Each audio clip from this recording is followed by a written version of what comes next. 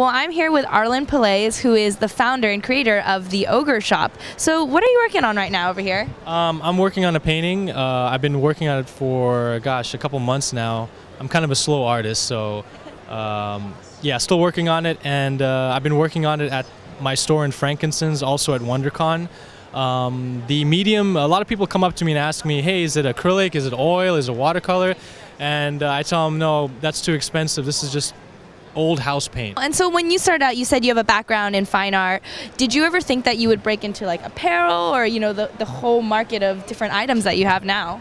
Really, I just wanted to be a fine art painter. I just really wanted to paint, you know, and it's very calming and soothing.